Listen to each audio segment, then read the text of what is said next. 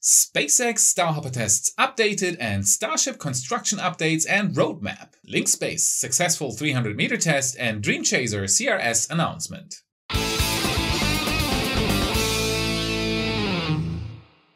My name is Felix and I am your host for today's episode of What About It? As always, the space industry doesn't seem to stand still. There have been so many things happening since last Thursday's episode, so let's dive right in.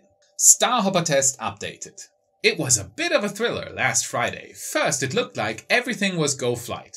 The wet tests were done, the road closures were set, and the NOTAM from the FAA was filed. Then Elon started tweeting that he'd still be in talks with the FAA. In short, against all our expectations, the hop didn't happen on Friday. And we know the reason by now. The FAA wants more hazard analysis done by SpaceX, so all is go on the hopper side. It's just a bit of bureaucracy we have to fight our way through until we can see Starhopper's final flight. Musk is confident though that the hop will happen this week. We already have new road closure dates by the Cameron County office. So that's a good sign. Since the presentation is supposed to happen on August 24th and SpaceX wants the hop to happen before the presentation, this is their last chance to make it happen this week. Though by the time this episode was recorded, the NOTAM wasn't filed yet, so we're still waiting on the FAA approval.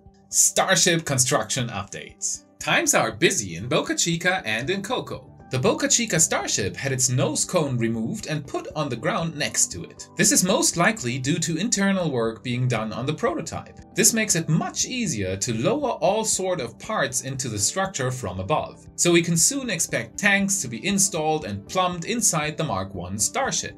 And it looks like the nose cone on the Cocoa Starship is coming down too. SpaceX has been pulling night shifts in Cocoa for the last few days to speed up the progress even further. The hangar has been wrapped completely now on both roof sides. This is good for protection but bad for us, as soon we won't be able to see what's going on inside. This might be a good spot for super heavy construction. And remember our speculation on where the pipe intersection would go? It fit right into the thrust frame structure and will provide fuel for Starship's 3 initial Raptor engines. And it's already been lowered into the straight section. This, by the way, also ends any speculation on the second ring stack being a possible beginning of Super Heavy. Building a Super Heavy with 3 Raptors would not make any kind of sense. We've also had a very nice look at a possible landing leg. Now, as always, this is speculation, but it could be the first glimpse of what the landing leg structure on the orbital prototypes will look like. Starship construction next steps. Now, the Starship prototype construction process has obviously been sped up. I've talked about it already in my recent episodes. But what about it? What does that mean for the near future and for what we will see happening next?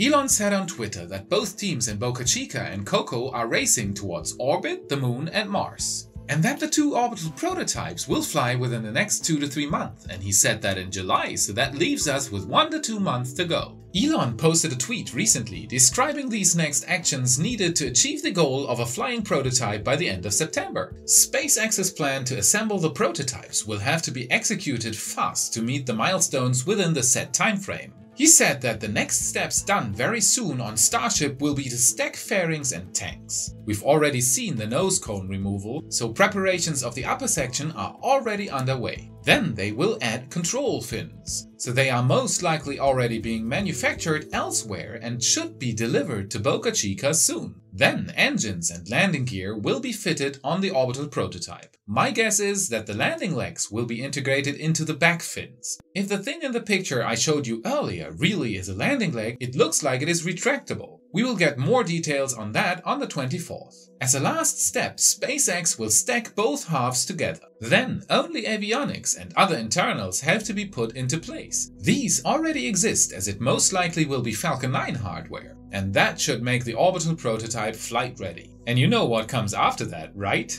All these things should be done rather soon, so the announcement that Starship prototypes will fly within the next 3 months looks pretty realistic to me, assuming the pace is kept at the current level. A big shout out goes to Michel Lamontagne for the renders. Beautifully done. Thank you very much. There's a link to his website in the description, check it out. Those are very detailed and interesting renders. He might become a regular on the show if I can get him to say yes. I'll let you know about future plans as soon as there's something to say about it. Sierra Nevada Dream Chaser gets CRS contracts from NASA. The Sierra Nevada Corporation has been working on a very ambitious project for a while now. Once one of the big competitors on NASA's Commercial Crew Program, it became silent around them when Boeing and SpaceX got the contracts. The Dream Chaser is a shuttle-like spacecraft supposed to fly cargo and crew to and from the ISS. It is runway capable, as the space shuttle was, and fully reusable. The company building it is not new to the business. Sierra Nevada Corporation, or SNC, is an American privately held electronic systems provider and systems integrator specializing in microsatellites, telemedicine, and commercial orbital transportation services. Founded in 1963, SNC has been around for a while now. In February 2010, they were awarded $20 million in seed money to begin development of the Dream Chaser project for NASA. SNC got very close to becoming one of the chosen contractors for the Commercial Crew Program, but after being rejected from it, NASA awarded them with 6 resupply missions between 2019 and 2024 as part of the CRS-2 missions. Now they are back on stage with a bang. On Wednesday, August 14th, they announced that their first of these 6 resupply missions with the Dream Chaser will be in 2021 with their long-term partner ULA.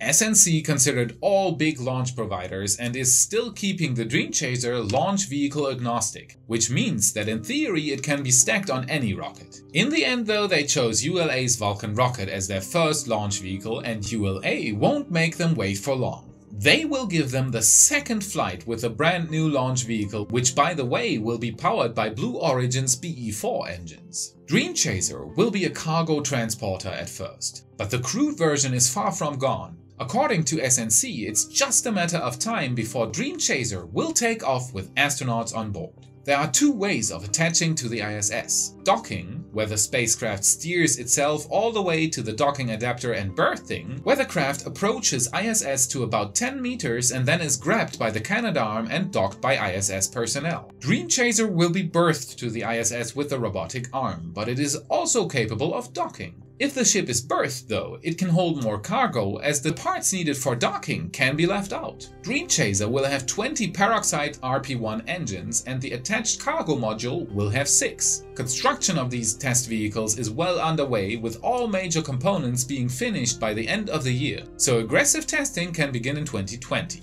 There's not much more to say than good luck. Go ULA and SNC, it will be beautiful to see a shuttle attached to the ISS again. Linkspace successfully performs a 300-meter hop with their reusable prototype.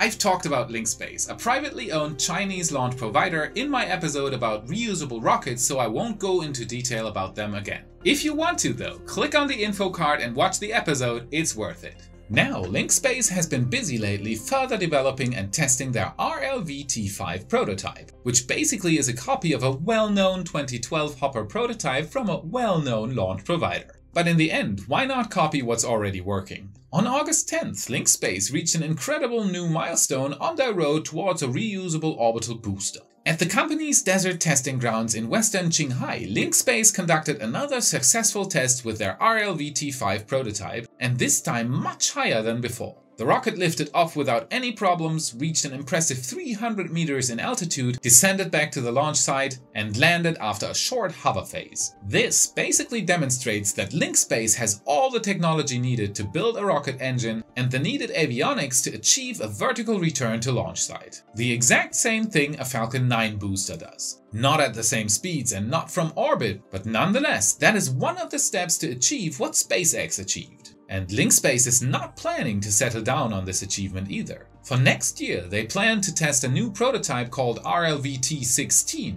It will feature 16 rocket engines and will be capable of reaching 150 kilometers, so well above the Kármán line and the border of space. Then Linkspace will be able to test at orbital re-entry speeds, which makes the RTLS maneuver much more difficult. Exciting times ahead for Linkspace. So this wraps up today's episode of What About It? Will the Hopper do its final flight on Wednesday, and are we going to see an orbital prototype fly by the end of September? As always, tell me in the comments. Here we are again at the end of the episode, thanking my patrons. No, actually our patrons for their help in making What About It what it is. The Space Nerds' constant nourishment for the need for knowledge. And also this week we can put more names on the ever-growing list of helpers. Everyone, please give a warm welcome to Cherotal, Frank Martis, William J. Scanner and Alyssa Pipe. Thank you for watching this episode of What About It? If you liked what you saw, please don't forget to subscribe and like, as this helps me the most. Feel free to hit me up on my Patreon page so I can get additional help in doing more and better content, as this gives me more time to focus on what I really love doing, to give you the latest and greatest about space and science. I hope to see you on the next episode. Until then, have a great time. And that's a tutu. On NASA's commercial crew. Yeah, from the NASA. Dream chaser. Good luck. Go USA. Go USA. Shanghai. Queen Hai.